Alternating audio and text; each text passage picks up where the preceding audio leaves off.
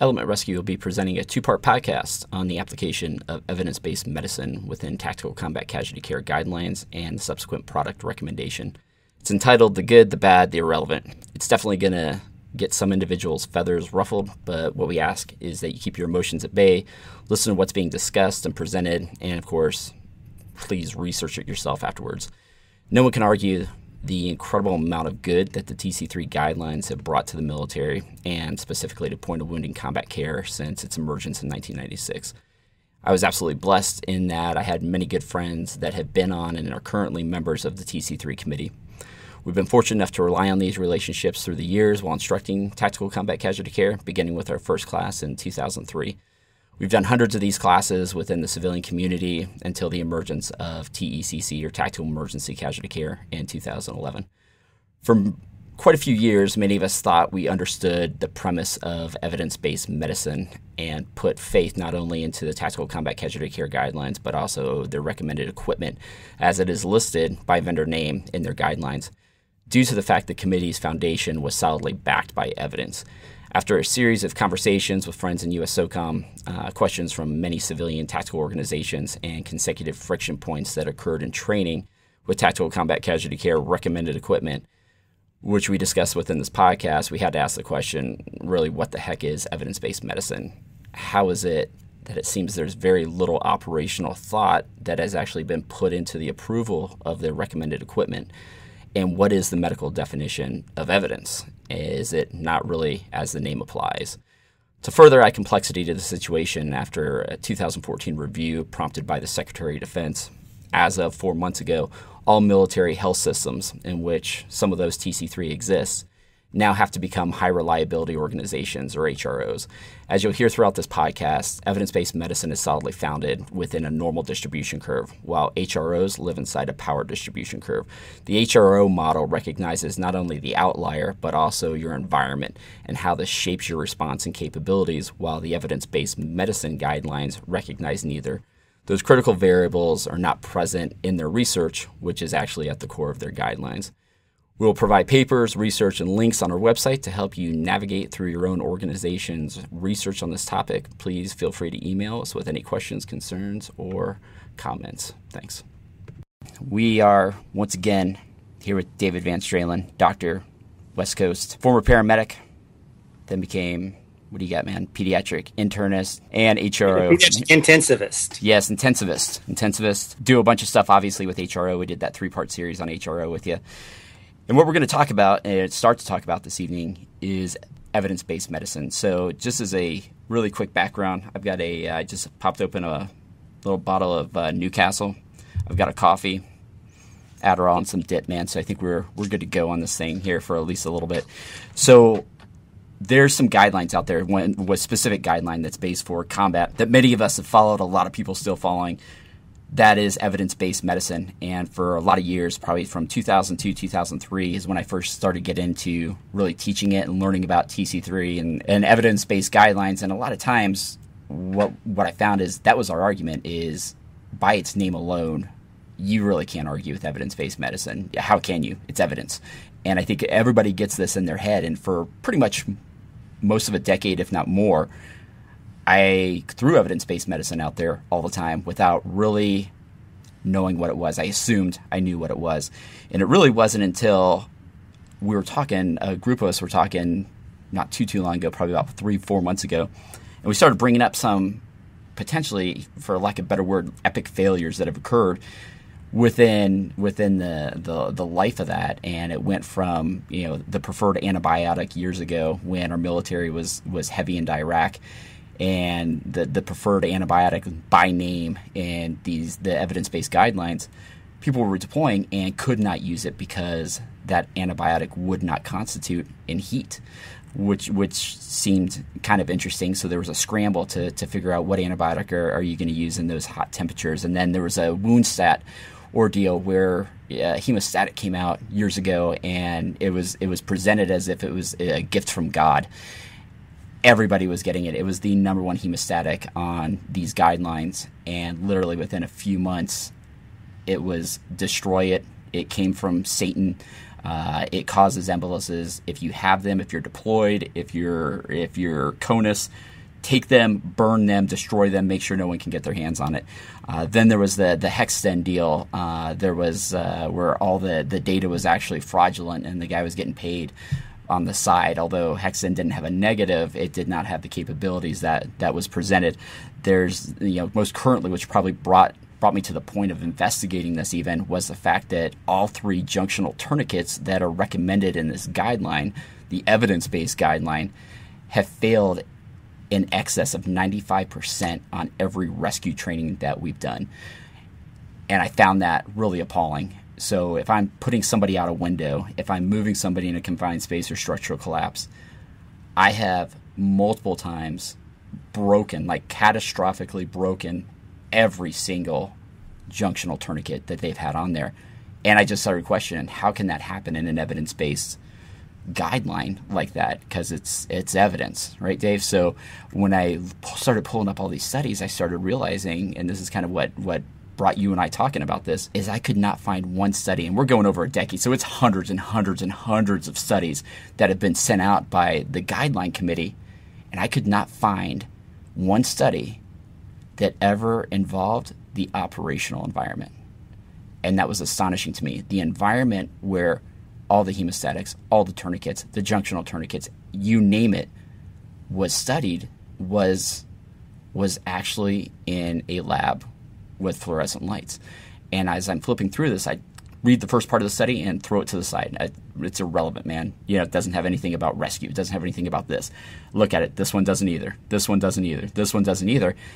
And realize that that's really problematic. So we have kit that's being recommended in an evidence-based guideline that has not been evaluated in the environment of its use, which brought you and I talking together. And what you brought up to me was the fact that evidence and evidence-based medicine as a whole, along with all those studies that I was looking at, lives in a realm of a normal distribution curve. And we never work in that curve. Your thoughts, Dave? Well, I want to start off by evidence-based medicine has its place and its role, but it's like on a hot, dry day, I've been working hard, I might want a carbonated soft drink with ice, very, very cold. On the other hand, if I've been out in 10-degree weather for 2 days and I'm still out there, someone gives me a iced drink, depending on my clothing, I might find that a little difficult to drink because it's too cold. And we forget the environment, the role the environment plays in this. The majority of people doing research are going to do it in a lab. Their equipment is there, they're there, and their assistants are there. And it's an easy place to drive to. There are people who do field research. So don't get me wrong. We're not going to put everybody down. So you have to control for the environment. We don't want to see the influence of the environment on our study. Unfortunately, that's where we use it. I might have an antibiotic that's wonderful given every 6 hours, but if I were to give that to a working parent to give to their child, the child's going to miss some because the parent's at work or the kid's at school, and it's more difficult. We have to remember not only the physical environment, the social environment we're in. And so evidence-based medicine has some limitations for the environment very clearly, especially those of us who do not work where the research was done. The second aspect of evidence-based medicine is that, and Fisher did this, and Pearson got involved in the 1920s. They both were slightly different points, but the question is whether you're proving that your population or your sample is similar to another sample or the population in general. So they take a normal distribution, which things tend to have in the natural order of the world, and they compare how close their means are, their averages, that center, that highest peak. And they do a number of manipulations over the years to find out how to correct for different changes. The data has to be random and it has to be independent. Random is I can't choose the numbers I want, and independent means that if A happens and influences B, I've got to decide which comes first and which should I measure. So normal distributions are well known, random, independent, and they're good statistics when a research study and you control one variable. Okay, real quick on there, which brings to a point that I didn't bring up, and because you brought up random and independent, when I first started looking into evidence-based medicine and researching, and even talked to somebody at the Center of Evidence-Based Medicine out of the UK, the epistemology was brought up over and over and over again, that the evidence is based on a scale of epistemology, and the higher that level, the better that, or more pure that data is, the more strength it has. And at the highest level was your meta-analysis of random control trials. So that, and I think that's why that fits into that curve so well with what you're just saying, correct? Yes, a random trial. I want to come back to what epistemology means. It doesn't mean you're angry. Epistemology is an important concept in this ranking. Epistemology is, some people will tell you it's the science of knowledge or the study of knowledge, but I like more useful terms. It's giving value to your belief. In religion, there are people who give value to certain aspects of their sensations or beliefs or experiences as communications with another world or spirituality. Other people have the same feelings from being a part of a larger group or a larger program or a movement. Those feelings are very real to them, and they put such value on them, it becomes knowledge. And that's important because when you're working in the streets, you'll work with guys and gals who have a very strong faith in something working. That's because it's a belief. They put value on that. Researchers will put value on a belief of measurements, and that becomes knowledge for them. So knowledge is something we value our belief so strongly we call it knowledge, and we're certain about it. So I have this way of doing research. There's qualitative, where I look for the qualities that are present, and I do that with interviews. Some people say we can't do research on love, and well, you can when you start dividing love up into different qualities of love. How we love maybe food versus our spouse versus our mistress versus our child and parent, all different types of love. So we define those, and we interview people to find out if they have those similar qualities. So that's a qualitative difference. Quantitative is I measure it. Keeping in mind now, there's a problem with that, because if I was to ask you, are you tall? Well, it depends on who I'm comparing you to. And if you're standing up in a kindergarten class, and yes, you're tall if you're an adult. Whereas if you're in a bunch of basketball players, you might not be.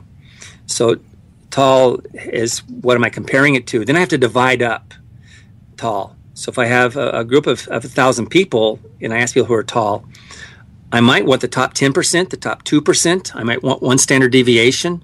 All of that, I have to define what the word tall is, and I divide it. Unfortunately, every time I divide it, there's one person who's half an inch away from being tall versus medium versus short. We have to categorize. When we start categorizing, we can lose information, because the world is a full spectrum. And not only is it a full spectrum of height, it's also a process. So if I ask you what's the average height of people in the city of Los Angeles, you might give me all the adults who have finished growing and leave out the children and infants and adolescents, because those are processes. And we discount processes. We make it easier that way to discuss. So we in the field of emergency services, we see things start small and develop larger and snowball. They get that cascading failure effect and entrainment of more energy and more problems, and more people show up at the scene, which makes it more difficult to work. We now have traffic accidents caused because of this. That's a process, and we see events as a process. That's difficult now to measure, because not only am I doing a spectrum of time equals 0, and I'm adding time to it. So we're getting into some complexity. But let's go back to the epistemology of evidence-based medicine. So I got categories. I have qualitative, and I've got quantitative. And now I want to, how can I control it? And the better I can control the conditions, the more accurate the experiment is considered. And the more valid it is if it's measuring what I say it measures. And it's reliable. If I keep measuring it over and over, I get the same numbers and the same results on the experiment. Keeping in mind that a lot of medical research, when it's reproduced later, may be found not to have the same conclusions. And that was a study done in 2005 that was published. A lot of people refer to.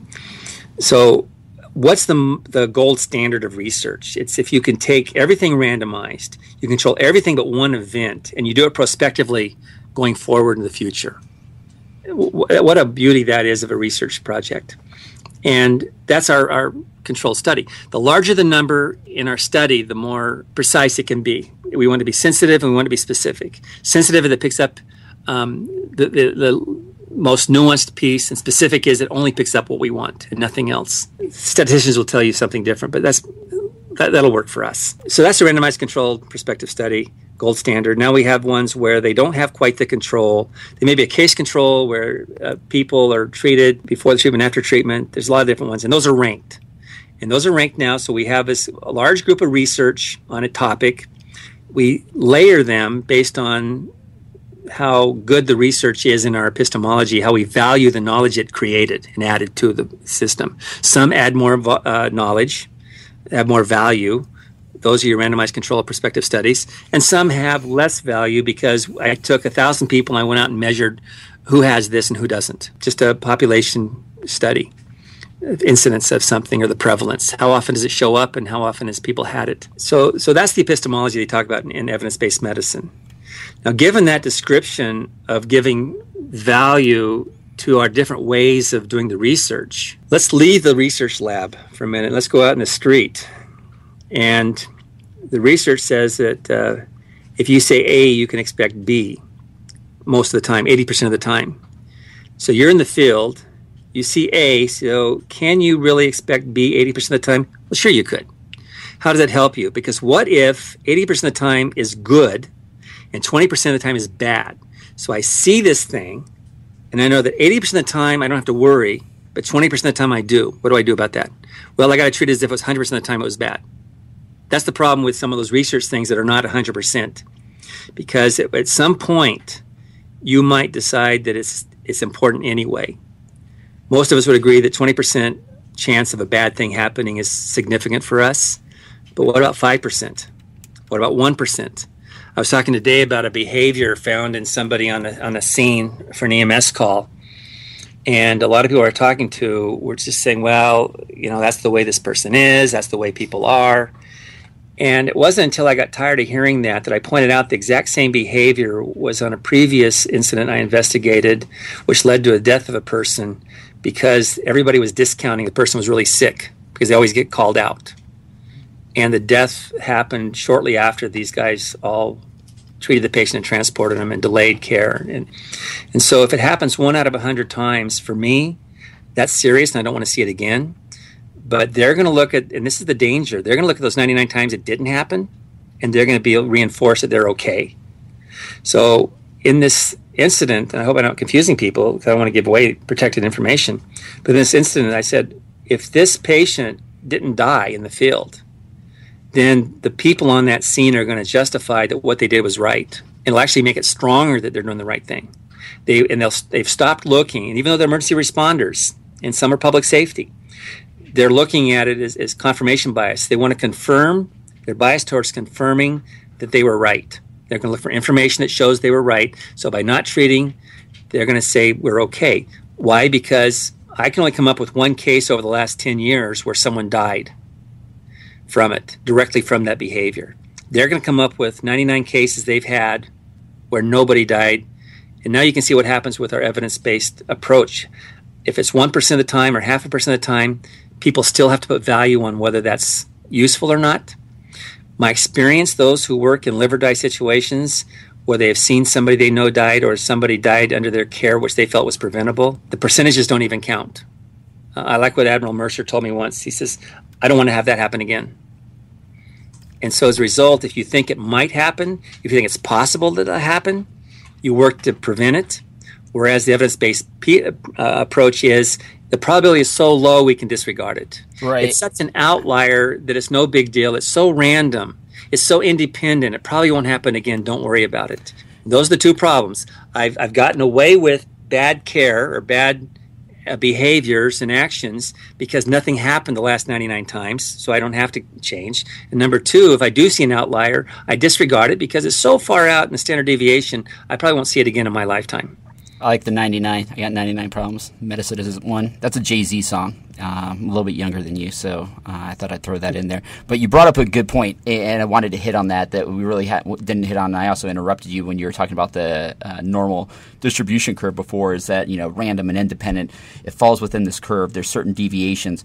And in that, that is really where the term outlier came from, is it lies outside the normal bell curve. And in systems that are based on a normal bell curve, that outlier is typically seen as an anomaly and swept away as such a rare occurrence that we really don't even have to think about it.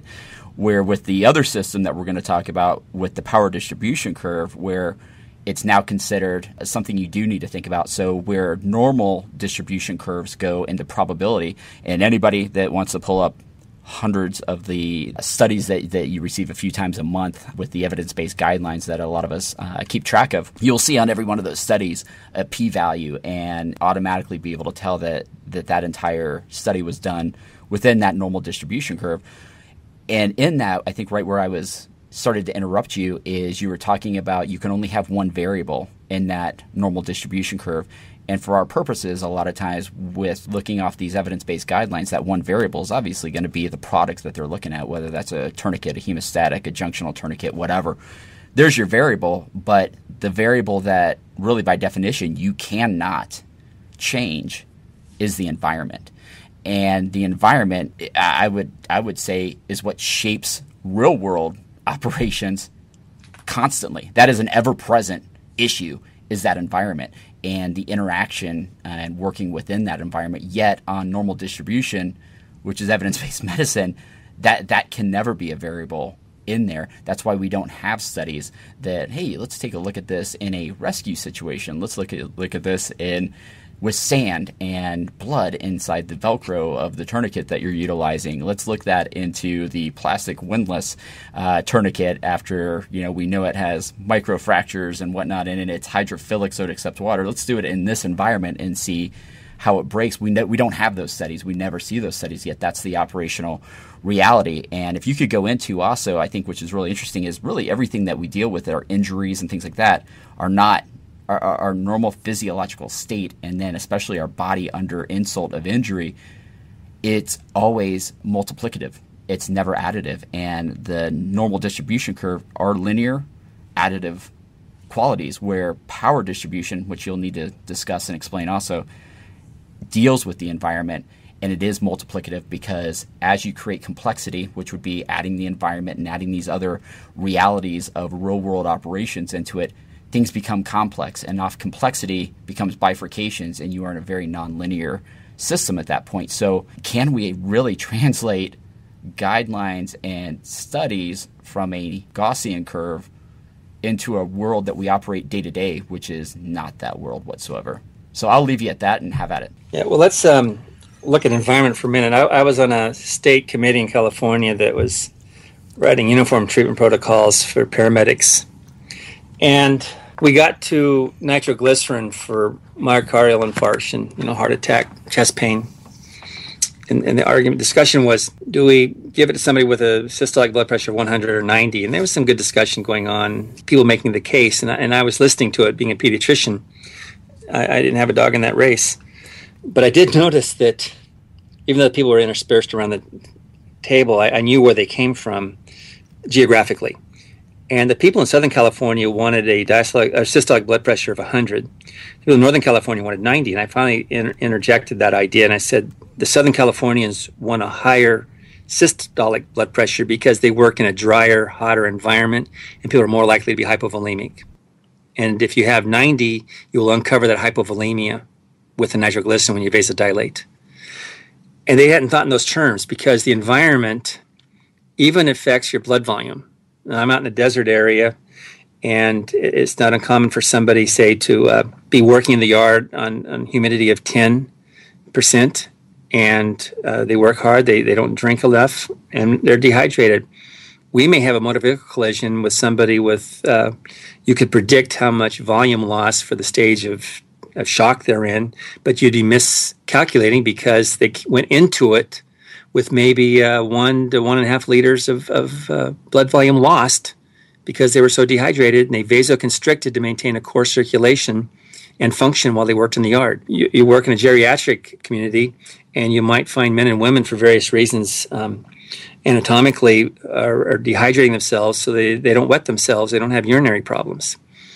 And when you get them in it as a patient, medical or surgical, you may find that they're hypovolemic and dehydrated. This is the environment. So the environment has a number of effects on it, of your disease states. But let's look at the environment as culture. If I tell you what somebody ate for lunch, there's a good chance you can tell me where they live. And if I tell you where they live, you can give a chance to tell me what they're eating. Obviously, somebody in the central desert region doesn't have a lot of seafood. And I'm always cautious when I'm in the desert area and ordering the seafood. So the one definition or description of culture is it's a social response to the environment, which is important to us because our environment in a pre-hospital emergency setting, it's austere, it's isolated, it's hazardous. So a lot of our thinking and performance, our behaviors, our beliefs, even our epistemology come from this. And then you throw in the time constraint. It makes a different science. Whereas a physician doing medical research and using medical research well is generally going to be in a well-controlled hospital environment where you don't have the changes in temperature, humidity, and even rain. Short of a broken pipe, it should not rain inside of a hospital. So we have our culture is separated from it. Our patients are influenced by the environment. And our environment changes and how we respond to it. Some people drink more than others. With water, I'm talking about. We live in a very dry area, so I noticed the kids in the baseball teams that we were playing near the end of the game were getting sick, and they were making stupid mistakes, really stupid mistakes, like standing still while somebody walked up and tagged them out. That was one of their better players. So knowing that it was probably dehydration, I had all of our kids on our team drink water before we played. And we might not have done well at the beginning of the game, but we started pouncing them at the last half, because our guys were hydrated. So that's culture is response to the environment. Our patients' response to the environment. Now, in looking what this means, let's take Pittsburgh. If you look at Pittsburgh in 1700s, there's not much reason for it to be there. It wasn't much there. But when we start looking at water, bringing in coal, bringing in iron, you could make the case that the friction of transportation of these things, of the coal, the iron, and the steel, is lowest at the confluence of those rivers to create Pittsburgh. The environment created that city and made it huge. It grew from a small city to a large city. There's our time portion again that it interferes with our ability to do a normal distribution. And then as things changed, coal, iron, steel, iron ore, that all changes. Transportation changes, cost of friction changes. Pittsburgh is no longer quite the size. The reason it's big is not the same. Well, what does that mean? If you look at all the cities in the world, you're going to find a few that are very, very huge, and a lot are small. I could not have predicted who was going to be huge back, say, when the Dutch bought New York. Who would know it would be so big? All big cities, the hugest, largest cities had to start from a big city, which came from a small city, which came from a tiny village. And how do we do that? So what happened was Pareto was actually looking at wealth, not income, but wealth, how much people owned. And he found that there was no normal distribution. You do not have an average. You do not have as many rich people as you did poor people. He found that actually made a different kind of curve. And this curve was weird in that, that's the 20-80 curve we have. 20% of your income, say, comes from, or most of your income comes from 20% of your clients. Anytime you see 20-80, you're talking about this kind of a distribution. It's not the normal distribution. It's called an inverse power distribution, ZIPF law, the Pareto, a Paretic distribution, logarithmic distribution. It shows the effect, as you were saying, Sean, that whereas a normal distribution, you add the probabilities, add the statistics together. In the power distribution, they're multiplied.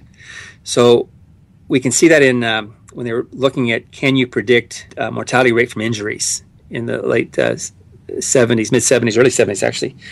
And they found that they were adding up the injury organs, they were adding up systems, and it wasn't doing well. When they squared the numbers, the values, and then added them up, they got a nice prediction, a linear prediction. what they did is they created basically a power distribution, inverse power curve. And that's the injury severity score, right? The ISS score that most people are. Yep. Right. That's why. And I don't know the numbers. I'm not that specialist, but I asked an orthopedic surgeon once. He was talking with a kid with several long bones, and he was concerned about the kid's survival. But I thought a long bone could heal. And any of you who knows the science, forgive me, but basically, as I recall it, he says, well, if you have one long bone fracture, that chance of you dying is very low. A broken femur. 2 long bone fractures, now you have a 50% mortality rate. A broken femur, which is completely survivable. A broken humerus, completely survivable. 2 of those, you can end up with a 50% mortality rate. 3, you're up towards 70, 80%. 4, you're close to 90%. Basically, he was describing, and I listened to him, he was describing a curve because you simply didn't add the numbers. They increased, they multiplied, the mortality rate multiplied. And that's the power distribution. So we're seeing these interactions. People who are over 65, if they fall over from a height, just standing still and they fall over, have a much higher chance of dying than a 30-year-old, significantly higher. So what we're seeing now is that 2 completely independent things interact with each other in a way that makes it have new properties and it's unpredictable. Think of having a couple of great people at a party, and you don't realize that when they drink, they both act differently. So they're perfectly normal people. You work with them. They show up. One becomes very outrageous, funny, and he's the life of the party, just clowning around, becoming intrusive, bugging people. They want to get away from him. The other guy becomes angry and belligerent and bellicose and fighting. And all you did was add the same amount of alcohol, 2 people that you thought were really nice. And that nonlinear interaction between their personalities and the alcohol and the party, and then each other. And you've seen that sometimes with 2 people you love dearly, and then you put them together and they don't get along. That's all nonlinear. Yeah, and I usually start taking my clothes off. But we were talking the other day, and this is kind of interesting, is a lot of things that were once thought to be captured within the Gaussian curve or that normal distribution curve aren't. They're actually, and I think you were bringing this up, is when we look at that, there's a time factor to that, and there's a distance. And if we look at a short enough segment of it, it may look linear. But as we look at it holistically, it actually has a curve to it. And I think that was the case that Bruce West brought up, and we were just recently talking about that. And he wrote a book, and he has a great PowerPoint called A Medical Tale of Tales. And I know you've got the book, and I've got the PowerPoint. You got the book. I do. You sent it to me because I didn't buy it because it's like $85, man.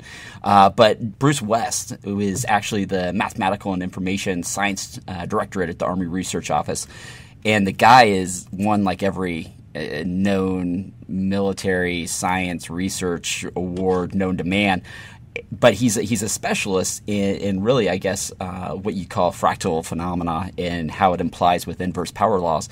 And in this, he basically went on to show that pretty much your entire body is based in the way that it reacts, whether it's to injury or even to a certain extent homeostasis, from cerebral blood flow to you name it, is not Gaussian. It's actual power distribution curve. And in that paper, it basically says we are really probably looking at how we do medicine the wrong way.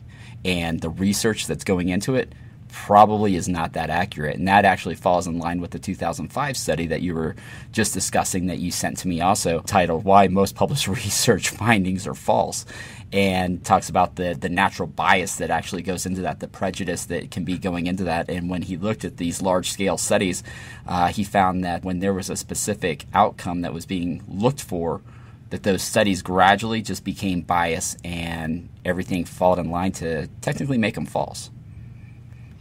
Yeah, the nonlinear is interesting when you check someone's heartbeat. And that was the lecture I went to at the Society of Critical Care Medicine conference in the early 90s.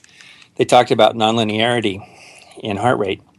And if your heartbeats are exactly the same distance between each other, precisely, it turns out in the ICU you have a higher chance of dying. And when they're nonlinear, which means there's a slight variation between the beats, the P to P, the T to T, however you want to measure it, R to R, then there's increased survival. And the view is that when they become linear, you've lost a lot of function, and things are becoming predictable. But think about this. You don't have these interactions that you had before.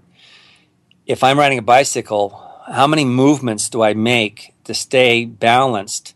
That depends upon the road I'm on, the speed, other activities, turns, and even the wind. Now, if I was to limit myself to only 2 or 3 and make them additive, I actually lose my stability. The more I can have these things interact proportionally, a little bit of some and a little bit of less of another, and I can change that ability, that amount I'm adding, then I become more stable. So it turns out that linearity is actually a marker for instability, and nonlinearity is a marker for stability. So you think about that when you look at requisite variety, which is a term, I forgot who brought it up, but it's a nice term. Requisite variety is if I have an emergency, and we found this out in discussing disaster planning for our county. So I was happened to be at the table for all the nursing home administrators for the drill. I knew that in San Bernardino County, when they did an evacuation, the reason they bring nursing home people out last is because they had once, the only death was the nursing home death when they transferred the patients. So I brought that up to the people here, all these administrators. And it turned out that every one of them had a story where they had to move the nursing home because they were doing some construction, they were building, they had some reason to move a large number of patients. And every one of them had stories of patients being hospitalized to the ICU or even dying during the move. Because when you get into the elderly group, 80, 90 years old, or you start having some dementia, they don't do change well. And you have a physiologic response to the body. You don't have the ability for the cortical surface of the brain to temper it, to modulate it, and that physiologic response becomes deadly. It's kind of like the cycling of pain from a heart attack. When I was working in the field, you could look at someone's face, you knew they were going to die, and they died en route to the hospital. We started giving them morphine, and they didn't die. And we know the data is we went from a 50% mortality rate of MIs before they got to the hospital to almost 0% just with morphine. Why? It broke that cycle. See, so I'm at this table, and as we're giving our announcements of going around the room of how we want to prepare for a major disaster, fire, we have to evacuate large cities, I asked the people to bring up the deaths that occur when you evacuate a nursing home. And nobody in the room even knew that. Even the table, they hadn't realized it was so common. And that's requisite variety. You want to bring all these points of view in. Now, the problem with that is it makes a more unstable program, it sounds like. In reality, it's more stable. Why is it more stable? Because now I have so much information coming in, I can process this, and now I can be reactive, I can be agile. So it's only unstable if you're not processing the information, if you're not using this dirty, imperfect information. And oh my gosh, what do people, when they respond in the field, they're experts at this. The people who work in an environment of time constraints, of austerity and isolation, and threat and hazards, and, when they work in that environment, they learn, and this is the epistemology, they learn to give value on certain things, of certain beliefs that work. They may not be able to put words on them, but they put value on that. And they work, and they're successful, and they don't die. So that's what we're looking at is how do you use this messed up information to become more stable? And oddly enough, it works. It's made to work because the people in the field think and behave differently than those who work in a hospital. No, that's interesting. And going on the same line, there's two main things I want to hit on. The first kind of falls in line with what you're talking about is the complexity that naturally exists when we have somebody that's injured. So just like the femur example that you gave is when we put these rules or these guidelines that's based in this normal distribution curve, and we find that, wow, we don't ever actually even work in that environment, and we find that physiology is not in that environment either. You gave an example of the 3 ways that people die, or the 3 things that'll kill you or your patient in a pre-hospital setting. I remember it was uncontrolled energy, the uncontrolled behavior, the uncontrolled physiology, and each of those kind of shows the complexity one way or another that we always will be under. Can you go through that real quick and kind of describe that? Well, yeah, if you look at how people die, you could look at it as uncontrolled energy, and that's going to be, I use 5 forms. It's going to be a mechanical or kinetic energy, some physical force, electrical energy, thermal energy, chemical energy, and then either nuclear or ionizing energy. Those are your main ones. And why do those cause problems? Because we know from, and I don't want to get into thermodynamics, but in nice clear terms, two laws of thermodynamics are critical to us. Energy can transform, and energy dissipates and spreads out. That's all the physics we need for right now. It can change forms in that we know that electrical energy, say from a lightning strike, hits the skin and can cause burns, muscle damage. And kinetic energy can turn into friction and cause heat. So we know that if we're trying to develop a system that keeps energy from transforming, it will find a way to transform. Then if you look at energy dissipating, we have to contain it, which takes energy. So I could have a large gas mass inside of an enclosed space, and if I make the vessel strong enough, yes, I can contain that gas. But when we look at those little canisters of propane fuel we use in our camp stoves, why do they not recycle them? Because when they go into a recycling thing to be melted, that small bit of gas in there explodes and causes it to break down. That's one of our issues. Even morbidly, if somebody's too large, they have a hard time with them with crematorium because of the heat produced from all the excess fat. That the container for it is difficult to use. So as much as we think we can contain energy, it's very difficult.